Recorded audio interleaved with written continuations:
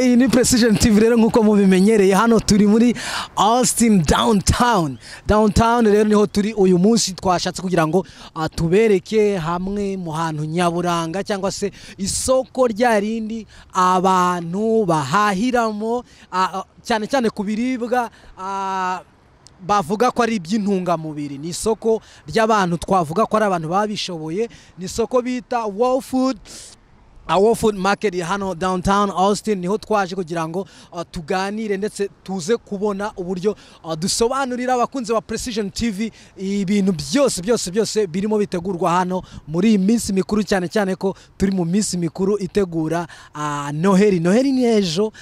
Badukurikiranye iyi ni Precision TV, reka twongere tubabwire yuko isaha n'isaha umunota ku munota tuba tubafitiye amakuru. Iyi ni Austin Texas, isoko riri hariya turi ku muhanda wa gatanu. This is 5th Street.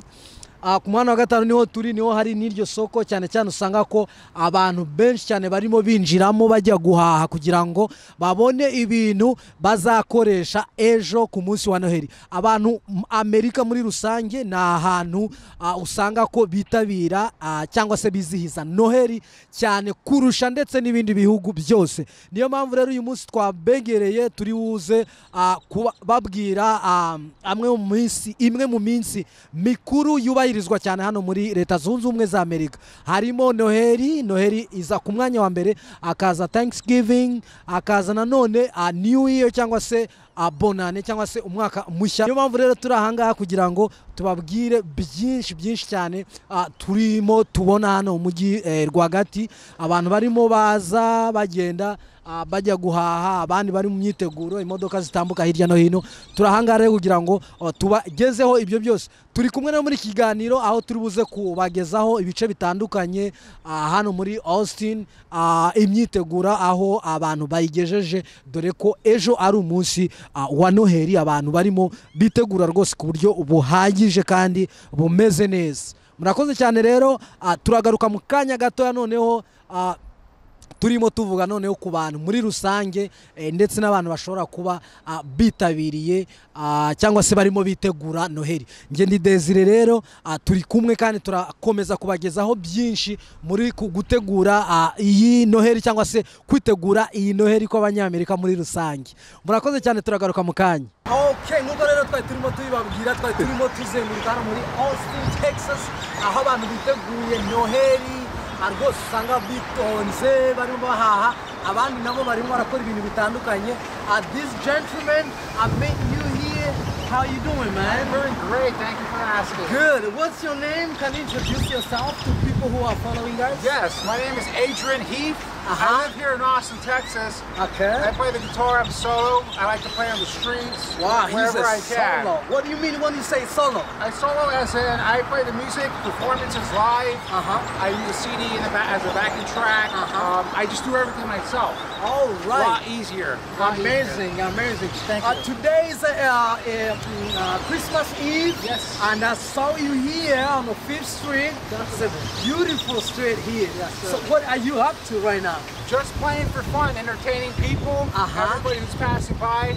Christmas Eve, just sharing the music. All right. Okay, I'm so excited and I'm waiting for you and listening to your beautiful music right now. Just for 1 minute or even a half of 1 minute. Sure. Just want to listen a little bit. Yes. Yeah, go ahead. Let's do this. Put it up, your music.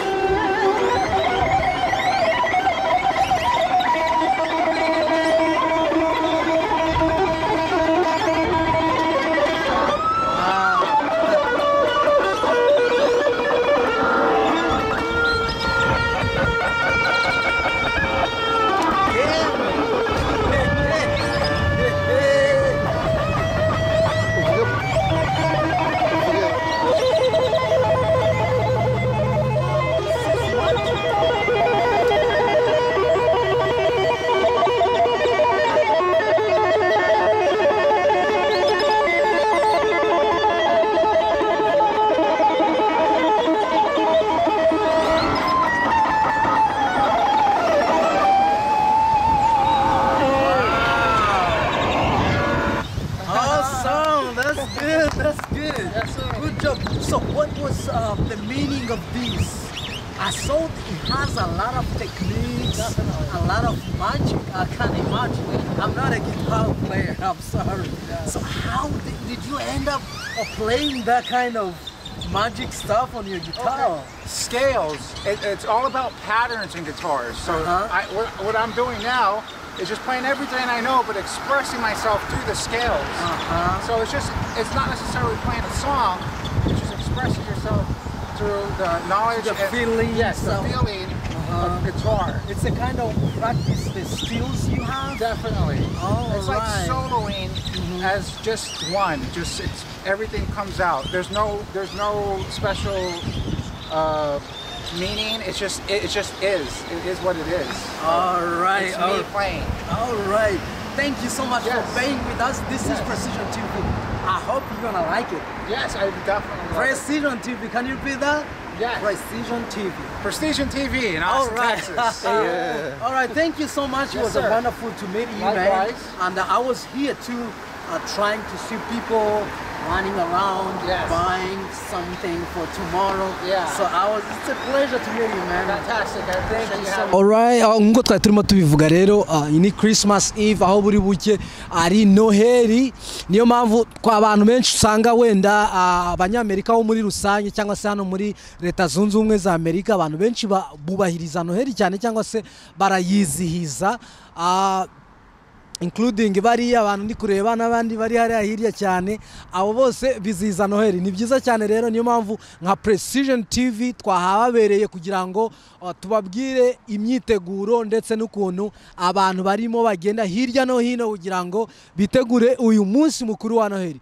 Si Noheli gusa ahubwo urabizi ko n'umwaka ugiye kurangira, bari mu biruhuko rwose dore ko kuva kuwa gatanu cyangwa se kuwa kane muri rusange hano muri Amerika bayabonye konji kugeza ku munsi wa kabiri aribwo bazatangira imirimo isanzwe. Abantu bose cyangwa se traffic mubona abantu barimo bagenda hose barimo baritegura bajya gushakisha ibyo bari burye mu gitondo, ibyo bari bukoreshe ejo, ibyo bazakoresha ejo bundi kugira ngo umunsi wabo ukomeze kugenda neza. Nka Precision TV rero niyo mpamvu tuba twahababereye kugira ngo tubereke cyangwa se tubagezeho uko abantu barimo cyangwa se activities, ibikorwa bya buri munsi byo kwitegura uyu munsi wa Noheli byari birimo bigenda.